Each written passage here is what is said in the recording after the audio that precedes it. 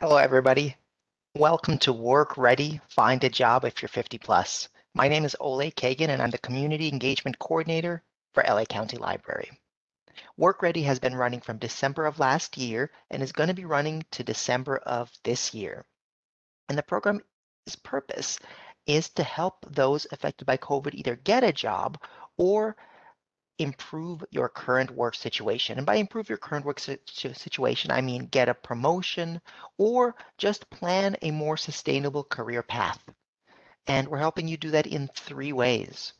First, we're helping to battle the digital divide by lending out laptops and Wi-Fi hotspots. So you get a computer and access to the internet for that computer and up to 9 other devices, and we're lending those out of 20 library locations for 6-week periods. So you go on our website, lacountylibrary.org, click Work Ready. It should be right in the middle there. Fill out a form. You choose which libraries you want to pick up your laptop at.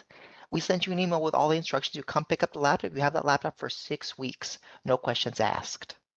The second way Work Ready is helping is by doing events like this about all sorts of work-related topics. Now, today's event is Find a Job if you're 50 plus, but we have events about resumes, cover letters, interviewing, and many, many other work-related topics. And the third way we're helping out is by buying the latest and greatest work-related books, audiobooks, ebooks. So no matter how you want to access the materials, whether you want to put it on hold on our website and go to the library and pick it up, or you just want to go to our website, click on Overdrive, and look at the book right here on your computer without leaving your chair, you can do that. We've got books on any work-related topic you can think of and many skills to boot. And with that, I'd like to introduce you to our speaker for today. Kerry Hannon is a leading expert and strategist on work and jobs, entrepreneurship, personal finance, and retirement. Kerry's the author of more than a dozen books. I think it's 17 or something like that, including Great Pajama Jobs, Your Complete Guide to Working from Home, Never Too Old to Get Rich, The Entrepreneur's Guide to Starting a Business Midlife, Great Jobs for Everyone 50 Plus, and Money Confidence. She's a frequent keynote speaker and TV and radio commentator. She's also an expert columnist and regular contributor to the New York Times, Market Watch, Forbes, and the PBS website nextavenue.org. Kerry's latest book, which she'll be telling you a little bit about, is In Control at 50 Plus, How to Succeed in the New World of Work, which will be published by McGraw-Hill in November of 2021, so later on this year. Kerry lives in Washington, D.C. with her husband and documentary producer and editor, Cliff Hackle, and her Labrador Retriever, Xena. If you'd like to contact Kerry, her website is kerryhannon.com. You can reach her on Twitter at Kerry Hannon, and she's also on LinkedIn. You just type in her name, Kerry Hannon, and you should be able to find her. All right, enough introductions. I'm going to turn it over to Kerry, and she's going to tell you about how to find a job if you're 50 plus. Go ahead, Kerry, you're on. Good morning, everyone. It is terrific to be here. Oleg, thank you so much for that great introduction. This is a topic that is near and dear to my heart. This is what I've been working on for quite a long time, focusing on how do we harness the experience that we have to really land jobs that we love and jobs where the employers value us and our time. And so anything I can do to sort of inspire you, I'm here. Please reach out after the program if you have any further questions. But I'm just going to give a quick sort of tableau look at what we're seeing coming out of the pandemic, which of course we're still involved with, but after 2020, which was a heck of a year, and looking at where sort of the work platform is today, where the work environment might be going, and how the 50 plus worker can fit into this. And so I'm going to give you just sort of what I see as the big trends coming out of this period of time, and then open it up to questions. And I want to talk about what you need to know and anything I can contribute to that. So just to sort of back up a little bit, what a year, right? So many jobs were lost last year, and older workers over 50 were slammed particularly hard, and women even more so for several reasons. But um, we had small businesses, many with entrepreneurs over the age of 45 or 50 really were shattered. I mean, it was just one thing after another, which everyone sort of, we rushed, we got home, we sort of battened down the hatches. So if it wasn't a job loss, maybe you had an employer that was, quickly trying to pare down rosters and offering early retirement packages, which are tempting, enticing, but frankly, we know that work is a pillar of a good retirement plan, right? It's you've got your savings, perhaps your retirement savings, Social Security, but my goodness, work in some fashion is usually going to help you with, your financial security. So even if you took an early retirement or you stepped away from the workplace last year, work is still in your mind. It is something you're going to want to have even part-time in some way. So I think that work is, the word retire always seems to me an outdated word in this generation. And with the longevity we have moving forward, it really needs to be a part of our thinking. So there's all kinds of ways that the culture needs to change. And we can talk about ageism, which is so pervasive for workers over 50, as we move into our discussion this morning. But let me tell you what I see coming out. So we had these really shattering events that changed all the way we look at our work. And many of us, and certainly I did, paused and gave us this chance to really consider what it is that what role does work play in our lives? And if you were lucky to continue with the job that you had, you may have found yourself terribly burned out, unable to draw those life work boundaries as you desperately ramped up the tech skills to do your work online and collaborate online, which we all did quite successfully, I'm sure. This isn't that hard to do. It just takes repetition. But it was a moment in time where it gave you pause to reconsider what means to you, what you need in your life moving forward. So if you're looking for a job right now, I want you to really think deeply about those questions. What motivates you, what you'd like to get out of work, and what kind of company it is that really that you admire, whose mission, whether it's a nonprofit or a business that are doing a product or a service that really, hey, that's something that you can get behind. This is your time to do that. But the big trends that are coming out of the pandemic are these.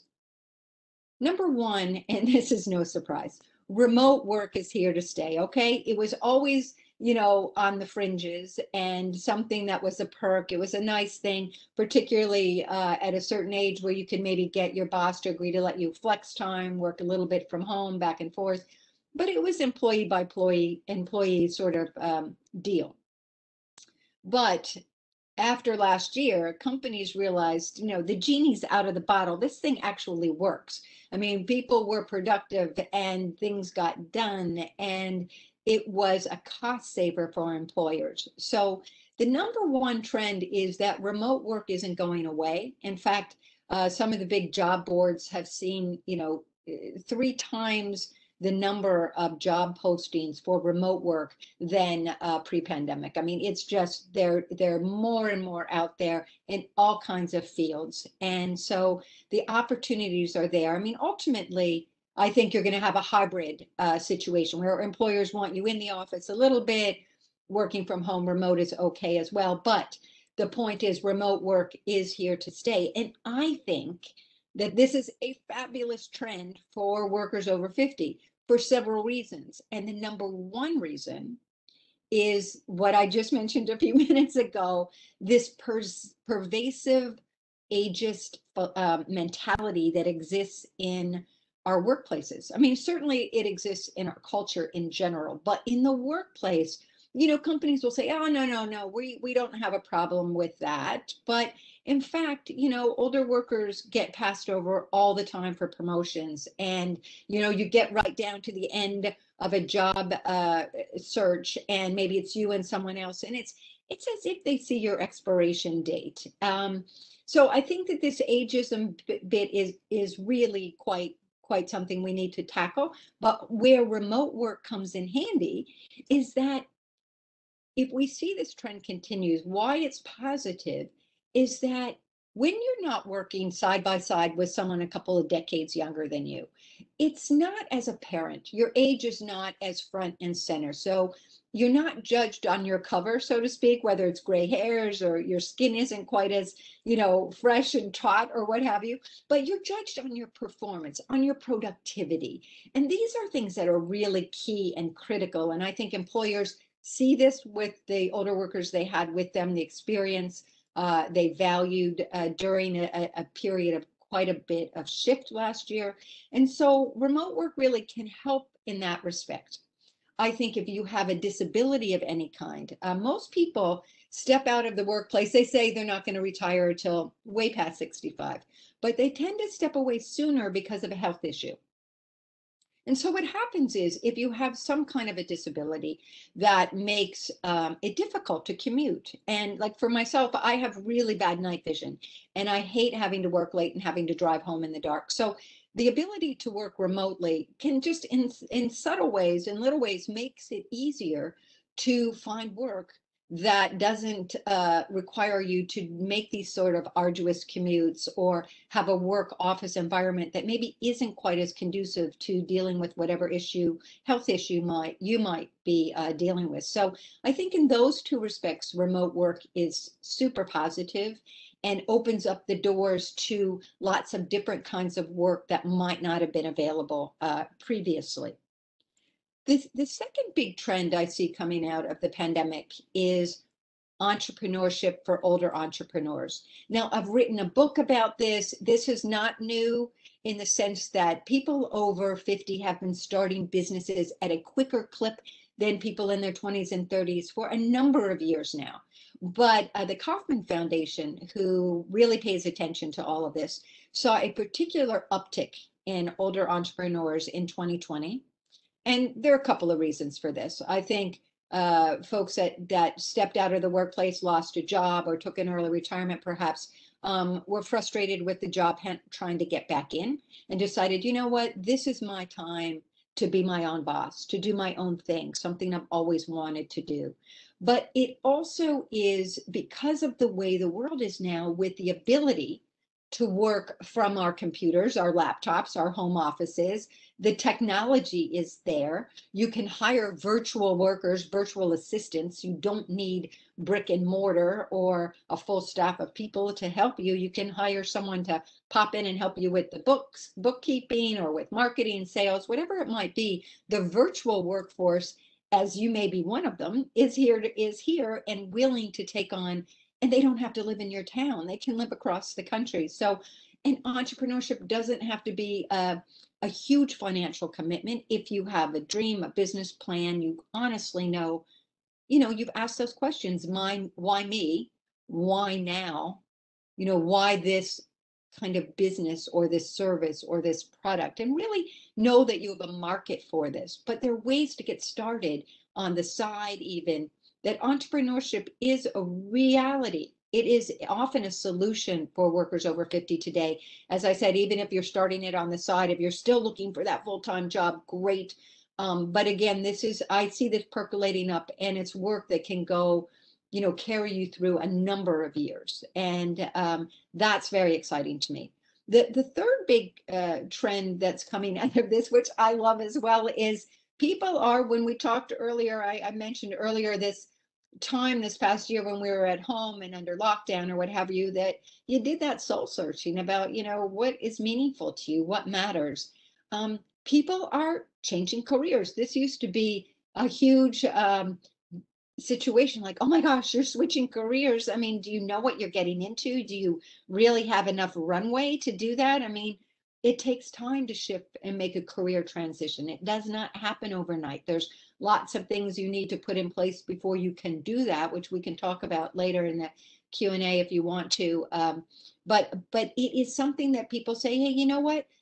That is what I want to do. I realize I'm not going to replicate that old job I had. It's not coming back the way it was previously. And it's not about, people are realizing it's not reinventing themselves. It's really, and I like to look at it this way, that you're redeploying your skills. You're really doing that, inner MRI about what are your core skills? What are you really good at? And what do you really love to do?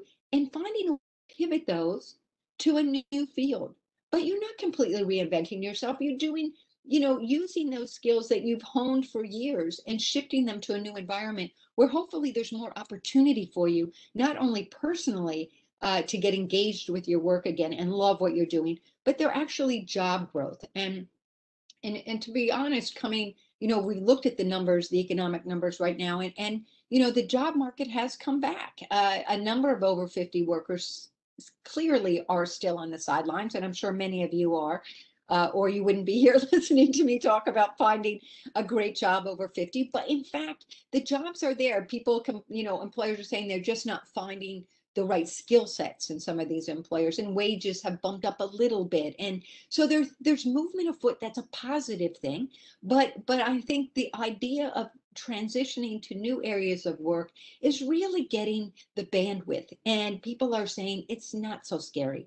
And let's give this a try. And I really encourage you all to think about ways that, what are the clues to what you did before, the clues to what you want to do in the future that will really make a difference in your life and maybe in those around you. The other trend, the fourth, I guess actually we've done remote work, entrepreneurship, career transition. The fourth area I see coming up. Now, this worries me a little bit, and it might not worry all of you because it depends on if you're looking for part-time work or full-time work, or whether you're 50 to 60 or 60 to 70 and you need benefits. But what what is coming out of this last year is that workers, employers are hiring, they're looking for workers. There is this uptick there. Remote work has taken front and center. And as I said, the genie's out of the bottle, but these are contract positions. If you look at a lot of the job postings, they're not necessarily full-time positions. They're looking for someone to do a project. They're looking for 6 months. So you end up cobbling together a bunch of contract assignments, which could be fantastic for you. It could be exactly what you want right now. But the danger in that for workers over 50, if you do need those benefits, if you do need the the bolstering of having an employer provided retirement plan to help you save for retirement, or you need those health benefits. This is kind of a dangerous trend and something to pay attention to, because it does put the onus back on the individual to be self-employed, because if you're a contract worker, essentially it is up to you to do these things, and essential with longevity in order to have financial security as we age. And so that trend I do find a bit worrisome and something to pay attention to. So on one hand, it's positive because we're seeing more job opportunities. On the other, employers are saying, hey, we can really cut costs by not bringing you on full steam. So that's the other one. And the final trend, which really benefits everyone, is lifelong learning is no longer something that, oh, isn't that nice? I think I'll take a course here. I'll go to the community college and take this class because it interests me.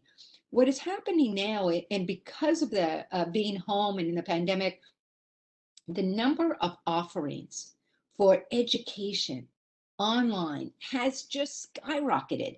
And these are, we did have some of these starting up prior to that with Coursera and, some of these sort of online, from the big universities offering free courses online.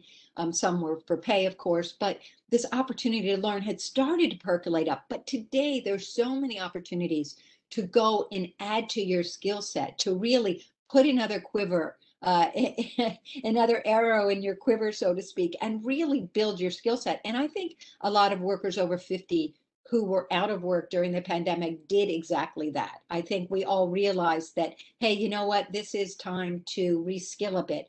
But now it's no longer a one-off kind of thing. This is here to stay because we're realizing that our working lives have been extended. And because of the opportunity for virtual education, we can do this. We can stay relevant in our jobs and stay current in the skills that are needed for the jobs that we're looking for by these opportunities. Even what we're doing here today, having this wonderful workshop and conversation, this wouldn't have been possible a number of years ago in the same way that we can all come together to learn new things and to share and to help each other find new work and find possibilities. But the idea that education is finally getting to an area that it's quality and it's things that we can learn online. Yeah, I, like everyone else, love the opportunity of going to a classroom and engaging face to face with people. But I find that, you know, in the last year, I ramped up my skill set as well. And there's a big study I saw this past week that showed that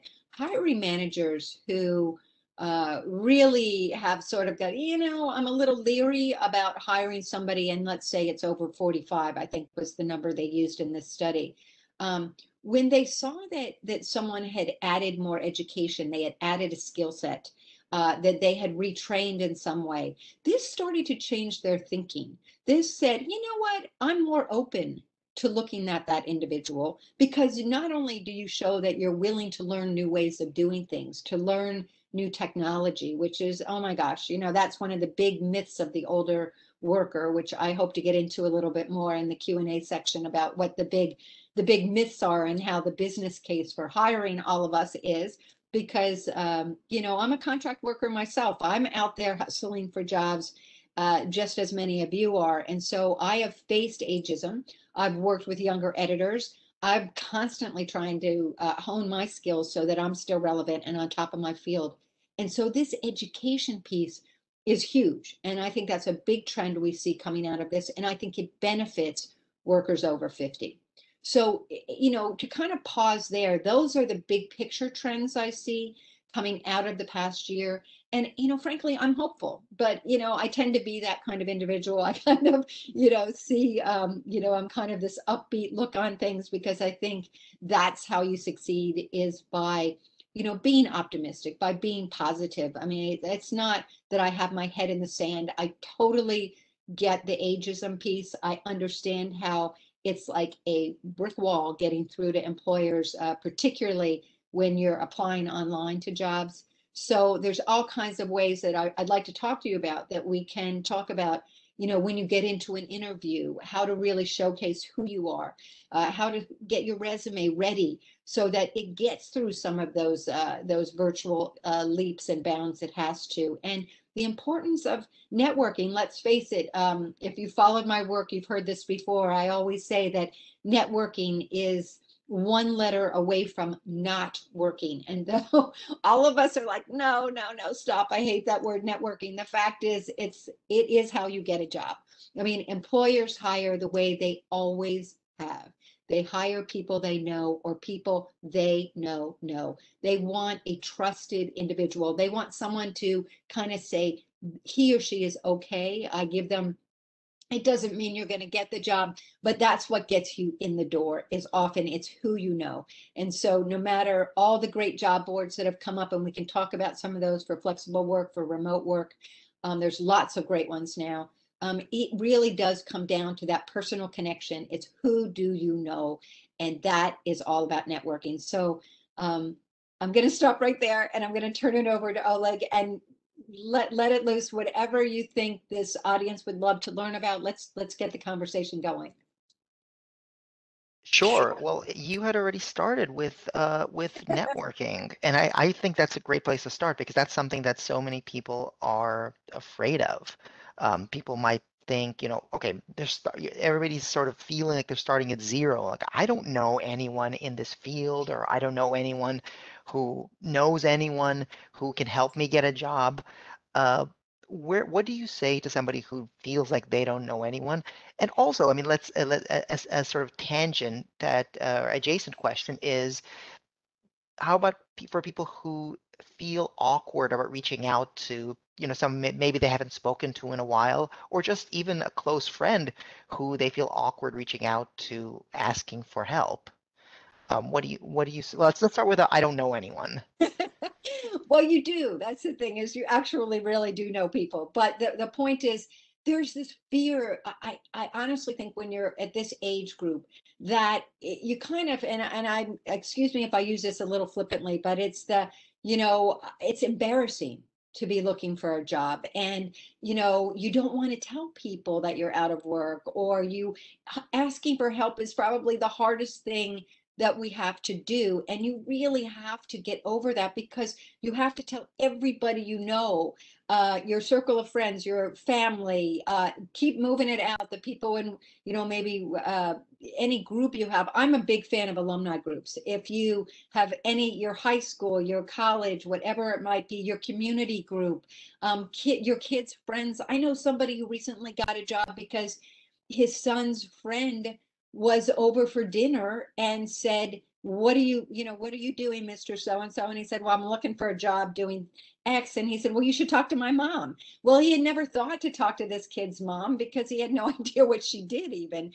That woman, she didn't give him a job, but she connected him to somebody else. So it's these unlikely connections. But the really obvious ways is to get on, if you do have an alumni group, that you can get on a virtual connection. LinkedIn often has these alumni groups, or Facebook might, or go to some of these electronic connections, these virtual connections, and see how you do the scan. If you're on LinkedIn, and not everyone is, but I honestly, if you're looking for a white collar job, particularly, this is where you need to be. And if you get your profile put up and so forth, you can look for who you know at companies you might like. And surprisingly, you'll find connections that may be a few off, but there are people you do know. But I think, like the biggest piece is getting over that fear of asking for help and being, too cool for school. Like, not like, hey, I'm okay. I'm okay. I don't need, but you have to just pull back those layers and be vulnerable. Allow yourself to be vulnerable and say, can you help me? Do you know anybody here? The other way to go about this too is if you can get on some of these LinkedIn industry groups, or in your hometown, if there's some sort of, if you're interested in starting a business, even a small business, if there's a economic development group that maybe, or a Rotary Club, that some of these meetings may be virtual right now, of course, but if there's a way that you can listen to a speaker and send them a note and say, I'd like to link in with you if they've talked about an industry that you're interested in. I got to tell you, people are extremely flattered by this. I mean, they really go, oh, wow, yeah, of course I can give you you're not asking that person for a job. You're asking them about their job. And we all love to talk about our work. And believe me, they'll try to connect you to somebody else and the ball gets rolling. So, Kerry, what is in that situation? You're contacting a total stranger essentially. Um, what's a helpful script for that? Like, what do you say? What do you write? Yeah, I mean that it is a little bit tricky. And you have to say you acknowledge that up front, but you need to find a way in. And a way in is that you've heard them speak, or a friend recommended them to you as somebody who really knows this field, or you read, somehow you learned about, how did you learn about them? You need to just tell them and say, I know your time is really, valuable to you. I just would love to have a few minutes of your time. If you could um, set it up, give it a time limit, 15 minutes or 20 minutes. And during that time, if you can get them to agree to speak to you, but it's best to find, even if you can go look at their LinkedIn profile and find out, like if someone went to mine, I'm not sure, but I think you might find out that I love horses and dogs. Okay, just say something about a horse or a dog, and I'll probably be happy to connect with you. But if you do, give it a finite period, have good questions. And it's not about you. This is not your time to sell who you are at all. You are asking them about them. So everything has to be like, I think of a picture of my dog looking up at me with these loving, adoring eyes because I have a treat in my hand. I mean, that's the kind of thing you want to be looking up at whoever you're talking to, fully focused on them, and find out, how they got their job, or what they see as the trends in their industry or where the job opportunities might be. I know this is scary stuff, but truthfully, people love to talk about the work, and we all really do like to help each other out. Just don't make it a big ask, make it just a small one. Yeah, that makes sense. And somebody mentioned in the comments, it was in the Q&A about being of service. And I know that's something that you actually have in your book, Yeah. in the area. And can you talk a little bit more about how that might fit into networking? Yeah, I think this is what you're referring to. Is this is one of my favorite tips for workers over 50 who are looking for something and just sitting at home firing off these resumes and not hearing anything back, this black hole. And rejection is so depressing. I say get out of your head and get into the world.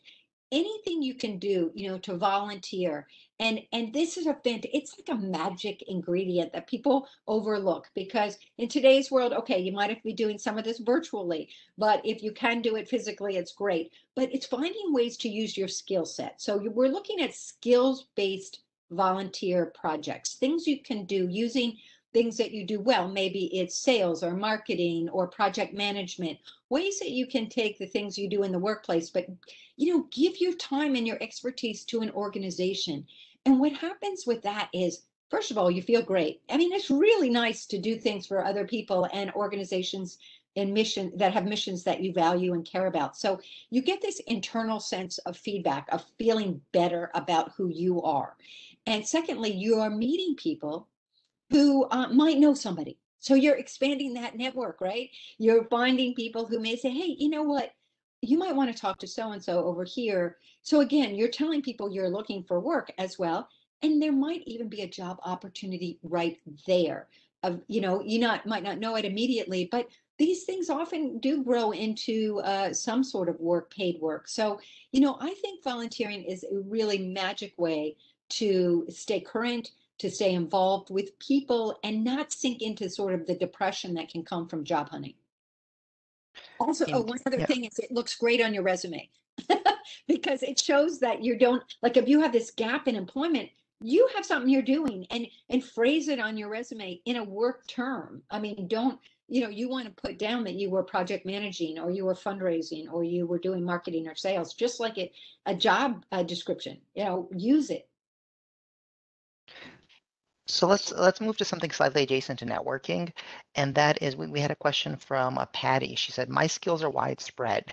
How do I zero in on a specific position or discipline?" She said, "I'm a trained journalist who has also worked in nonprofit, in marketing, and at elementary school and communications. So she'd like to work as an organizational assistant or administrative assistant, but really, I think it's a more general question for a lot of people. People have worked at this and this and this. How do you sort of figure out which skills to lean on when looking for a job?"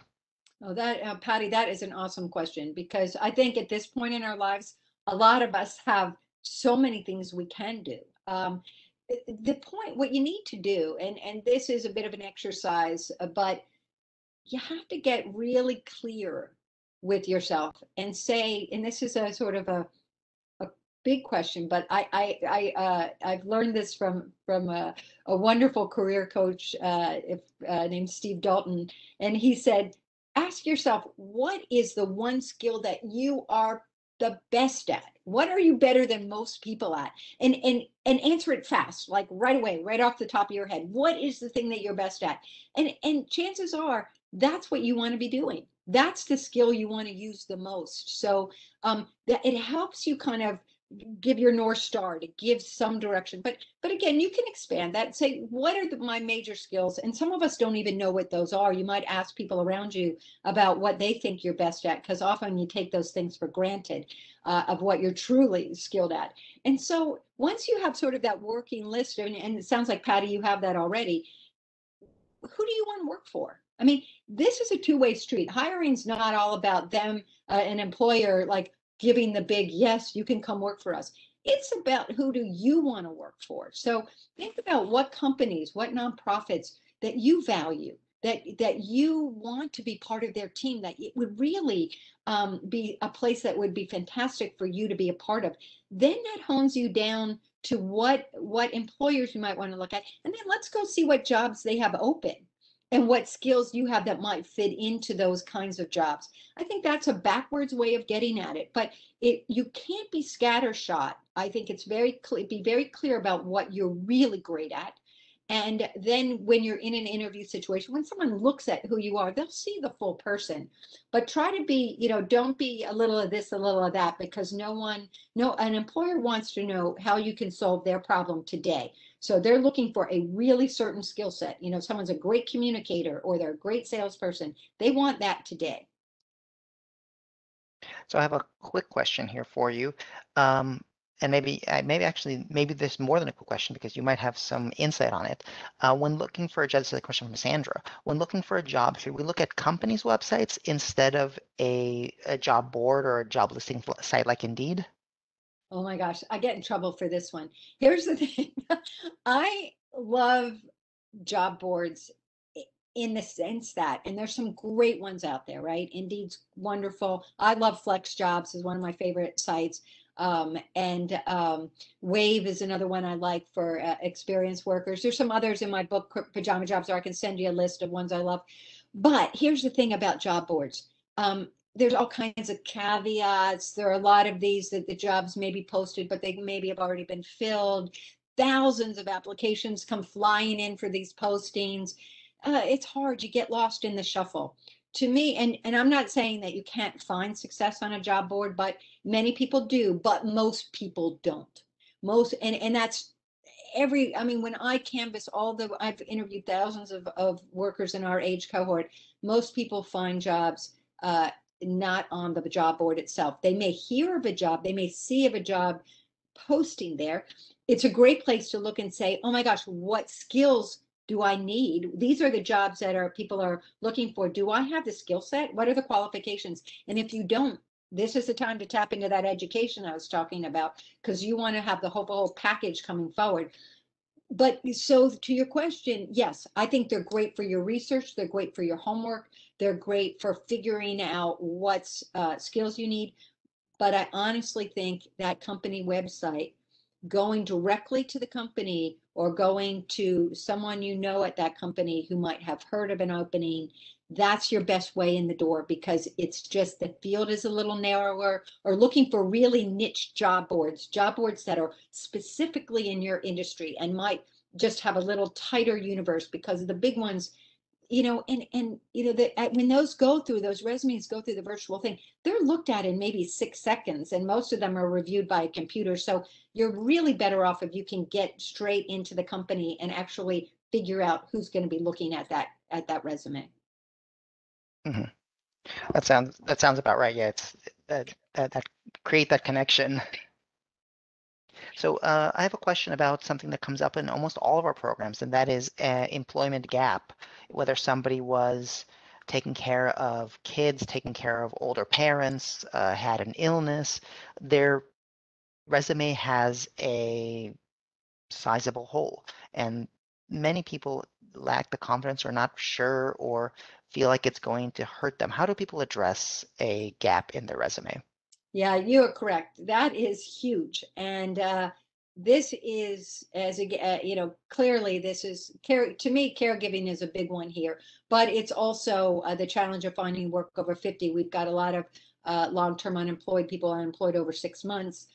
This is a sticky point, because the longer you're out of work, the harder it is to get work. It's, this really bad cycle. The best things to do in this situation is, as we talked about a few minutes ago, if you can find a way you may have that gap from paid employment, but if you've been able to in some way do volunteer work along the way, if it is caregiving for a child, if it's, a woman or a man who's been out doing child rearing caregiving duties, you may have been involved in the school in some way, running fundraising efforts, or various ways you were working through different activities that your child was involved in. Think of those, repurpose those in a way that have sort of a business tone to them, so that it may take you a little time to regroup and how do I show this as experience, but and in your resume, you say, related experience or something along those lines, relevant experience. You don't have to put it right up in the main part of your resume, but I think that gap, you can explain it away. Most people understand if it's caregiving. And in today's world, also a big piece of that is elder caregiving. So taking care of our parents. A lot of us, I know, especially during the pandemic, I personally was caring for my 91-year-old mom. It was super hard to work. I work for myself, so I managed to make it work. But if I had been with an employer, could have been pretty difficult if I had to keep strict hours. So in that case, I would have had to find a way to rephrase that. So if you've been out for caregiving for an elder relative or a parent or even a spouse or a partner, um, how can you rephrase that? Were you a project manager? You were a patient advocate, perhaps. You were a financial manager. There are a lot of duties you do when you're caregiving that have business implications. And so you need to play up how your skills were used in those areas. So the two things are volunteer, if you can find skill-based ways to massage that into work terminology, or specifically, what you were doing during that time that and the third piece of that also is education or training. Anything you did during that time, like I took that time, I was caregiving, but I took this class or I traveled or not the past year, but you know what I'm saying, to show that that you were engaged in the world, that you were engaged in learning. Actually, something related. Sandra says, for employment gap, can we say we retired and then decided to go back to work? Yeah, That's a and creative way to address that. that is exactly what I think is going to be happening post-pandemic. I mean, I do think a lot of us burned out, people maybe took early retirements even now or lost their job in the last year or so, are going to say, okay, I just need to back off and take a breath. And okay, I am retired now, but you're going to discover down the road that, you know what? I still have more to give. I have more to do. I want the financial safety net as well. I'm not a big fan of saying I retired and now I'm back. I think the word retired really stops people, and it indicates to employers in a way that you're maybe not 100% in the game, and you may not be there for the long run. So you might want to say, you stepped off to sort of refocus, to re-engage, to re-energize, to do some things, and you took a bit of a time to do that. But the word retired is really loaded. So I would just be careful about how you use that. And again, during that time that you were, quote, retired, try to make sure you have some activities that you did that would be engaging for someone to learn about. Because, and we may talk about this in a second, but one thing you want to do if you get in the door for an interview, is you want to show your curiosity. That's like the best way to fight ageism, is to show that you're curious about things. And so if you did step away for a little while to kind of take a breath, you want to show that during that time you didn't just sit on the front porch, but that you actually were engaged in the world in some way that was creative and that you found filled your curiosity. So let me see what we want to head to next. Um, so in terms, you mentioned volunteering a few times, and we had a question here about how to set boundaries when it comes to offering things that you do for money, skills that you have where you can make money, but offering those skills for free. Oh, yeah, that is so difficult. I get that one personally. So it's so hard because you want to do pro bono, you want to do good things, but oh my goodness, you do still need to, in my case, I want to make sure my dog stays in kibble or whatever it might be, and, have things for myself as well. So you got to draw that line, but it's tricky because once you open that door that you're doing work and the word gets out that you're willing to do work for free, uh, people come and ask you, and it is hard to say no, and you have to value your time. And so for me, and I hope it is for you too, I pick those opportunities. I draw pretty hard lines about where I devote time to pro bono work and my skills and energy. And again, it's that list of and it's not a big list. It's a couple of organizations that I find extremely meaningful and make a difference in the world. And I say, you know what? they need my help. And for me, it's often women, women's organizations or whatever, women and children or animals or those kinds of things. But I only have about three or four that could get my attention. I do a lot of alumni work too with my high school or my college, just because I like to reach out to younger people to help them. That's important to me, that mentorship. So, but those are the things, but you have to be very clear. And so in your own head, you're not say, I'm really sorry, but I only have so much time to do this. But it's up to you to know in your head who you value. And you can't say yes to everyone, or you're going to be exhausted and you're not going to feel valued. Indeed. Here's an interesting question, actually. You were talking about trends towards the beginning of our time today, and we had a question. As a 69-year-old African American woman, what have you found recently in industry trends of opening up to older people of color? Yeah, I mean, that's like, I forget there's some term for that, but you've got two things that you've got these obstacles to deal with. I think the movement last year made companies more sensitive toward racial equity and those sorts of things, and gender equity. Women are getting they're a little more attention. Companies are aware that that folks have been sidelined in this way, and they're a little more sensitive to that in their hiring practices. But I still see quite a bit of lip service here. So again, the age old wisdom, it's getting back to who do you know at that company that can be your champion, because no matter what they're saying, that they are aware of these practices. We all know, gender pay issues, the huge gap there, the inequities in terms of racial diversity in a workplace, and they're aware of it. But the problems are still there. So it's really finding a champion and being able to, really take advantage of that. Let's talk about something that everybody needs to do these days, and that is resumes. So you have a section in your book, Resume Red Flags.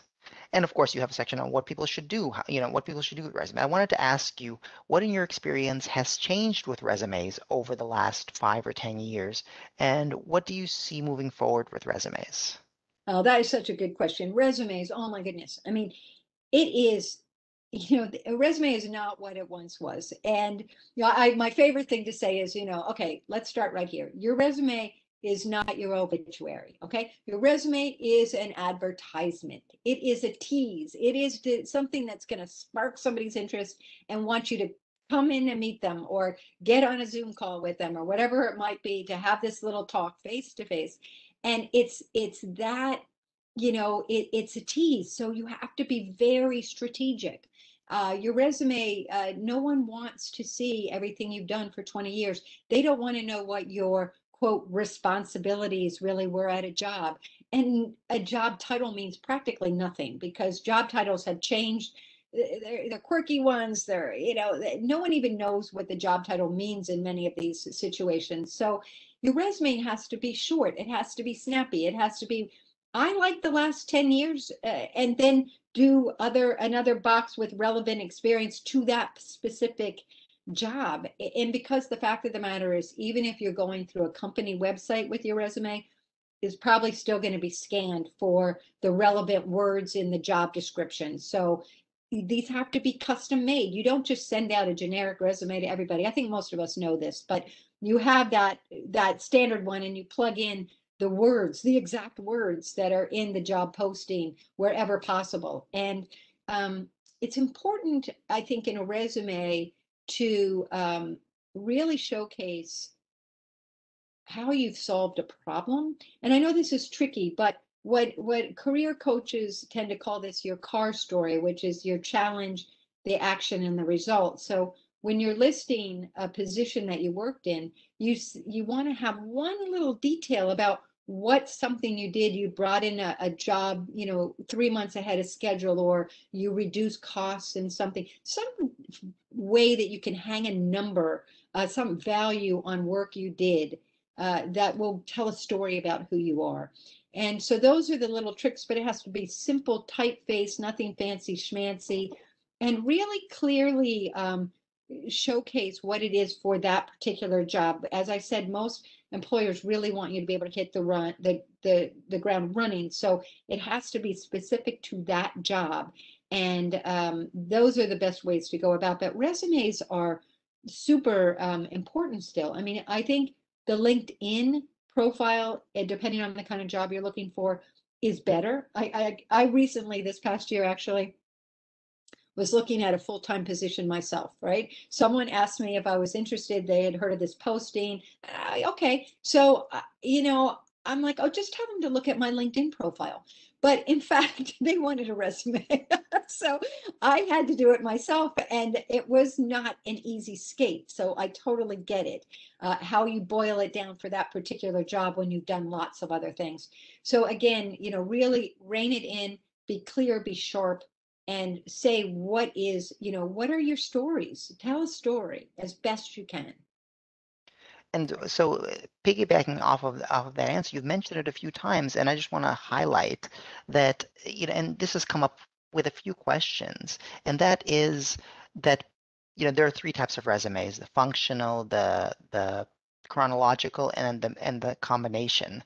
And what it seems like you're recommending is that if people with a ton of experience, where relevant experiences at different places in their careers, that's maybe less than or way longer than 10 years ago, is that they use a combination resume. So they put the recent job experience in the beginning, and then have another box that says relevant experience, where they may or may not put dates, but put the specific skills that people have gained over the last over their decades long career. Does that seem about right? I absolutely, you nailed it. That is exactly what people should do, in my opinion. That's the kind of resume I think that really gives your full scope of who you are. But says, hey, this is what I've been doing most recently. But hey, this is, these are my total. I like leading with your skills. Your first foot forward has got to be your skills. What are your best skills? Get those right up on top of your resume. I really think that's where you're showcasing your skill set. And then you show the experience, most recent, but the relevant one as well. And I'm not a big fan of putting dates on things if you can avoid it. Certainly not education, that sort of thing. People can find that out. I mean, it's not hard to figure out dates on things. They are going to want to know certain years of employment, obviously. But and again, this is so basic, but please, please make sure that you've proofread and proofread and proofread that resume, because it is so easy to get mistakes. Read it out loud, have somebody else read it. Go to Grammarly, I think, is one of a site you can go to that put your resume up and they can catch things for you. Or there's another I'll try to think of it, another resume site you can send your resume to that they can really scan it for you, and take a look at mistakes. But that's what people find really turns hiring managers off, is having misspellings and or dates that are inconsistent. Dates on your resume aren't consistent with LinkedIn. So make sure you're all on the same page with everything. Actually, two things there. One, in terms of resumes and proofreading, have other people look at it, because I've been I write when I'm not a librarian, I'm a writer, and so I know that looking at something for a long time, you just don't see the little errors. So if give it to a few other people, and they're going to spot them right away because they are looking at something for the first time. And then the other thing is the library has a resume review service called BrainFuse. You can get it from our website. You just go there, you can upload your resume, and what you'll get is a response from a person and also a response from a computer. And it will be a combination of how to improve the resume. It's a BrainFuse. I'll put a link to it in the follow-up email. So let's move on to another question. And this is something that also gets asked a lot, and that is about negotiating a salary. We had a question from Janice earlier. She said, I'm curious what you recommend for those of us with decades of experience getting offered salaries well below what we are worth. Do you think there is much room for negotiation in today's environment? God, I hate that. Sorry about that. That is that is like the most egregious thing, and we all are dealing with that, right? I mean, this is huge. And it's like you feel right there when you're offered something that isn't even close to what you made in your previous job. It is a situation where you automatically feel not valued. you feel that, and it's hard to get over that. Yes, a simple answer is yes. Negotiation, there is room for negotiation, but where you need to be at that is you need to really have done your homework about what that position typically pays at competitors, and even if you have inside scoop at that employer, any sort of reconnaissance you can do to have ammunition to say, I know that this typically pays X, and there are websites that can help you with that. Glassdoor is one, but there are some others, and again, I can send you some off the top of my head. I don't want to just start rattling them off, but you need to have done some homework about what that position typically would pay.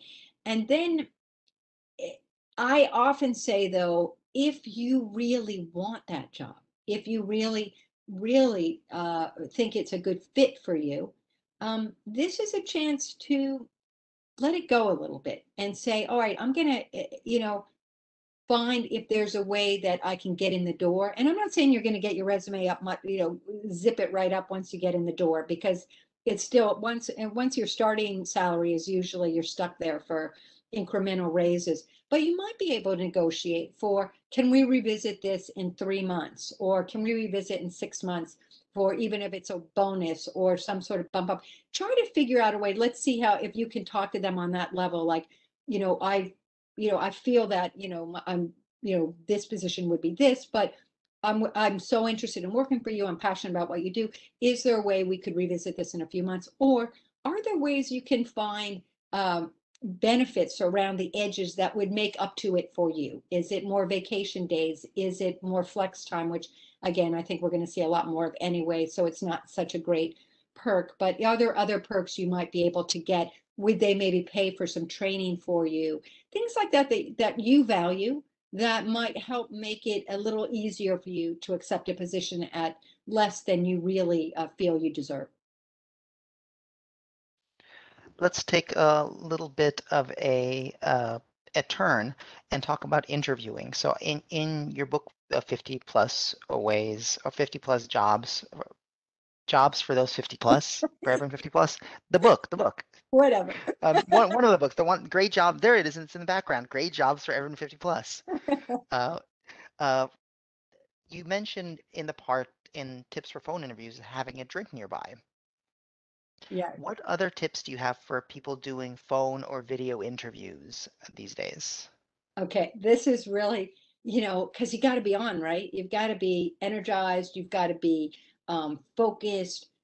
There's so many great ways to get yourself prepped, but one way I like to is to laugh. Like, make yourself think of something funny and laugh before you start it, so that you kind of relax yourself before the camera goes on or you pick up the telephone. Your voice, you just kind of everything relax, or smile. Like, try to remember when you're talking, whether you're on the phone and they can't see you, or if you're on the computer screen. Smiling is really great. I mean, smiling, people can feel that warmth and that interest through your physical expression. So even if they can't see you, if you're smiling inside, to yourself while you're talking on the phone, it comes through. It really, truly does. And there's certain, some tips about, be sure that you've eaten. Some people forget to eat because you're nervous, or you're rushing to prepare. But make sure that you've eaten well that morning. Maybe if you've exercised, that you're wearing something that you feel good in. If you're on camera, particularly, do you like what you're wearing? Are you comfortable? These are really, superficial things, but it matters.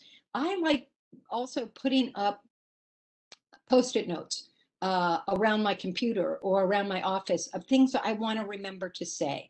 And so that if it comes down to, some questions I want to be sure to ask them, the hiring manager, whoever it is, the interviewer, I have those so I don't forget them, or they want me, the 3 selling points I have for myself. I have those on post-it notes, but put those around you as anything you want to be reminded of, so that you don't get off and you've forgotten to do those things. And don't get all jazzed up on caffeine. I like a little caffeine if that helps you, but try to find your sweet spot.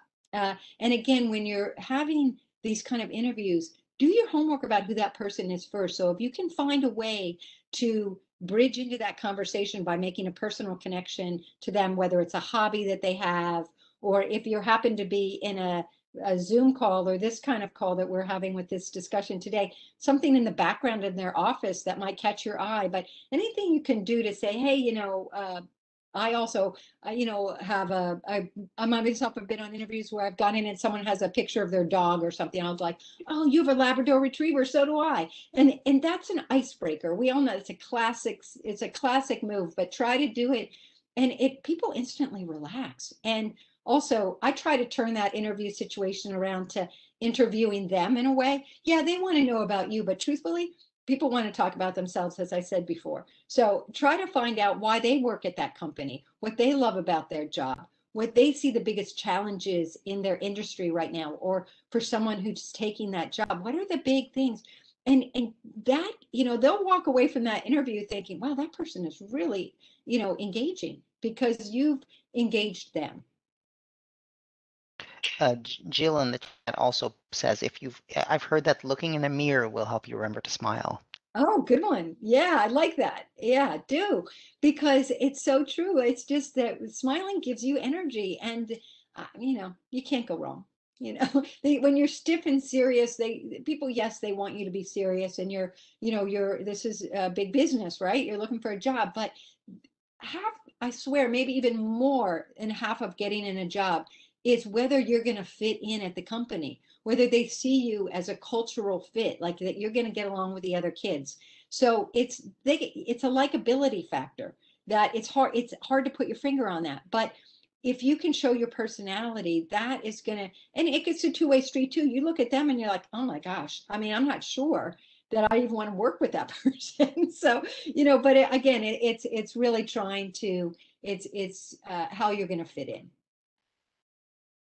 Now we got a really interesting question here, totally unlike the other questions.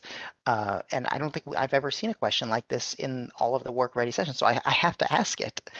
How do you navigate when a potential employer asks to contact previous employers in a situation where it didn't end well?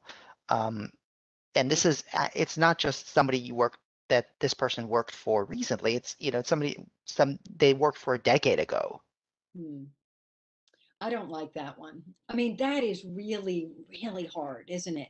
Because if it didn't end well, um, that's tricky. And you know, the only thing I would try to discourage that, right? I mean, I don't think anything good is going to come from that. I mean, truthfully, in any job I've had, I've tried to make sure when I switched jobs, I never burned any bridges, and I've kept those networks of old employers and old colleagues close. I remember when somebody's birthday, or I mean, I'm not crazy about it, but I do.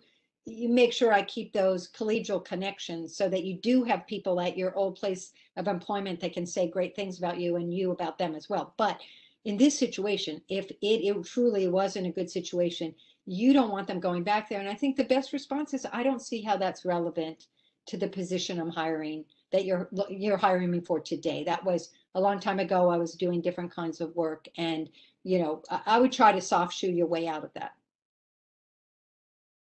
Yeah, I agree that I read the question. I was like, that sounds very awkward. I feel sorry for that person. Yeah, that's So let's talk about, and we have only a few minutes left, and I really want to talk about social media. cool. And this is something that that can be a challenge for many people, uh, because if somebody's not familiar with different social media platforms, it feels like there's so much out there.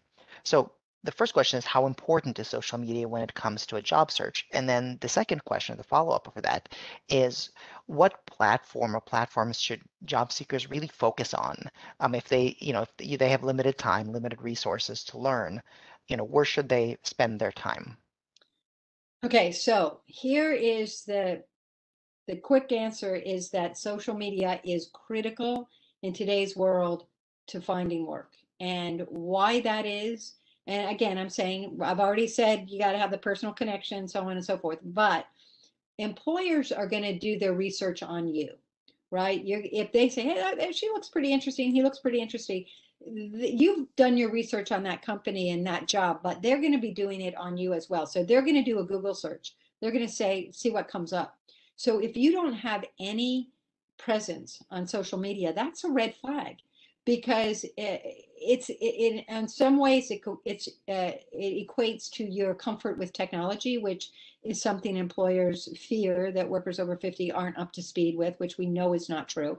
But still, you can't be out of step with this. I mean, you have to know how to communicate on a social media platform. So, and you need to vet it, search your own name, see what comes up, because there may be things you don't want. If in fact you have been on Facebook and you have some weird photographs of you doing crazy things, I'm not saying there are, but maybe there are, you want to clean it up. You don't want some of that stuff takes down something, streamline, and there may be people that have the same name as you who live in the same hometown that have a different reputation than you have, and they have things, and you need to have an answer to explain that if somebody were to bring that up, because they're going to be researching you. So that's the bottom line.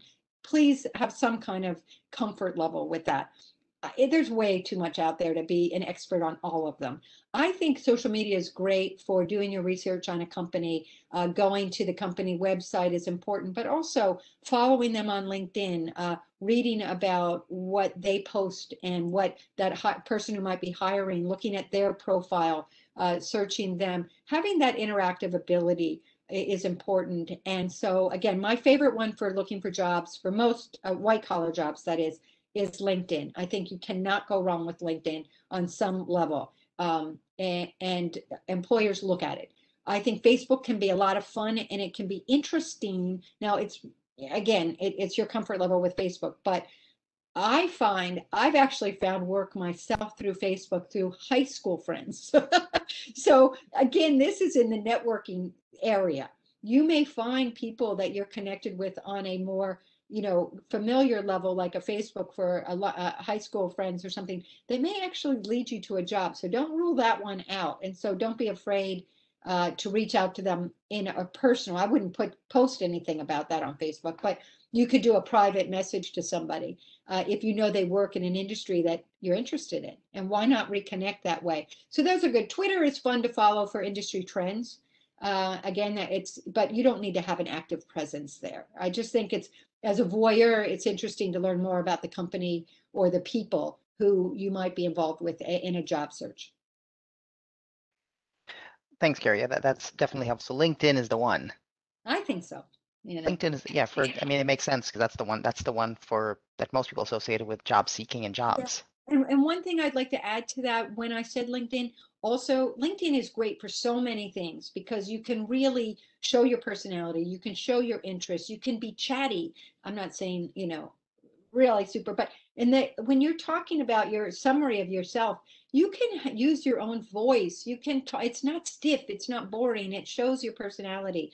It's a great way to showcase yourself and what inspires you, what you're motivated by, things you love, and so this is a great platform for that. You can put a photo, please put a photo, don't do it without a photo, and it doesn't have to be a great photo, but it should be something representative of you, professional photo. And you don't have to pay a professional photographer. I'm saying you can get a good headshot. Your friend or one of your family members can do it for you, but do have a relatively current one. But the key thing is up at that summary at the top when you're saying who you are. A lot of people tell you if you're job seeking, you should say you're looking for a job there. I wouldn't do that. I don't think that's a great thing to show that um, you're looking. I think it's important to say who you are there. You might put up there, that you're a project manager or you're a mentor. Do with a vertical slash the things how you identify yourself, because when recruiters are looking, they're looking for those kinds of generic titles. But so break it down into what you're selling rather than that you're looking. And look for people who you admire. Go look at their profiles. That'll give you some ideas. Actually, we did a program on LinkedIn a few sessions ago. It was Anna Sylvia who did. It was basically a beginner's guide to LinkedIn, and it's currently on our YouTube channel. So if anybody wants to get started with LinkedIn but isn't sure how, the program's about 35 to 45 minutes long and covers just like how to start a profile and where that thing, the summary that you were talking about is. I think Um, that's so great. Please, I encourage anyone on this session to do that because LinkedIn, it's not that hard, but it's good to have a tutorial and someone to lead you through it. I'll post a link to that in the follow-up email that I'm going to send in a little bit. So it's afternoon here, and I know it's after 3 for you, Kerry. One last question, and this is I was going through Great Jobs for Everyone 50 Plus, and I saw something that I had never heard of before, and that's reverse mentoring. What's reverse mentoring?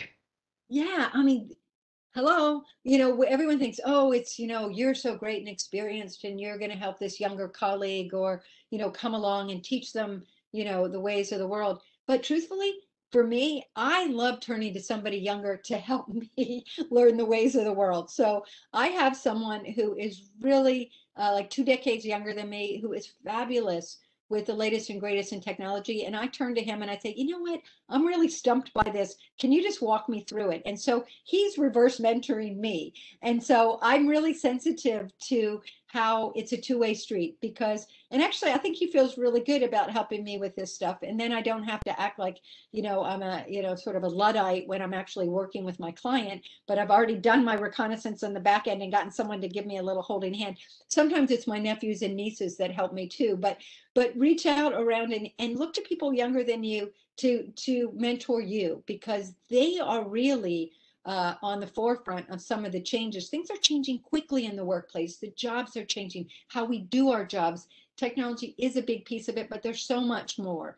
And so I think it's really important to stay nimble. And the best way to do that is to connect with somebody younger. And one of the big ways is even in communicating, like when I work with younger editors, sometimes I get furious because, well, now I know not to do this, but because they're not responding to my emails or my phone calls. And it's like, what is wrong with them? And I realized that it's because they wanted me to text them. And I know that sounds really basic, but the minute I started doing that, I started getting responses. So you need to say up front if you're working with somebody who's younger than you, a younger boss, particularly, how do you like to communicate? And then make sure maybe you're using your younger mentor to help you learn how to communicate in that fashion because to them it's nothing. That makes sense. Yeah, text is hard to ignore because it just comes in and it beeps, and you have your phone on you already, and you It's just quick. It just takes a second. And a phone call can take a long time and nobody wants to waste the time.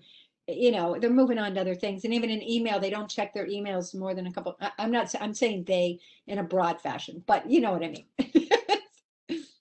no, everybody communicates differently. Yeah, age sometimes has to do with it. So it definitely makes sense, something to pay attention to when reaching out to people. But when I know we're running short of time, but in interviews, the other thing I want to encourage you is be really careful to catch yourself, not to date yourself in the way you talk about, oh, well, you did something that was, 10 or 20 years ago, or, or to try to, you find yourself slipping into, sort of almost a professorial, giving somebody instructions about something that who's interviewing you. You have to be really careful not to show your age, to reflect ageism, because sometimes ageism is something we bring on ourselves by the comments we make about ourselves and our time in the workplace, which is something we should be proud of highlighting, not denigrating in any way, nor trying to use that as you need to be current is the most important thing.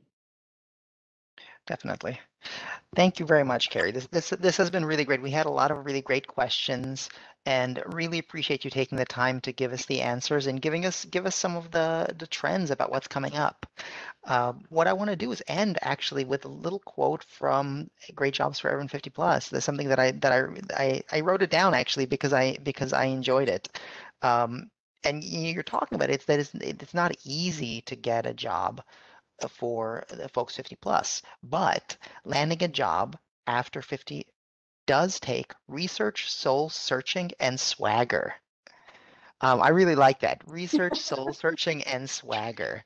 And Yeah, so if all the people out there can just get those things, then I think it'll make getting a job a little bit easier. I agree. I agree. Thanks for pulling that one. All right. With that, I say once again, thank you everyone out there for joining us today. Thank you, Kerry, for your excellent presentation and extremely useful information. Good afternoon, good luck, and goodbye. Bye all. Thank you.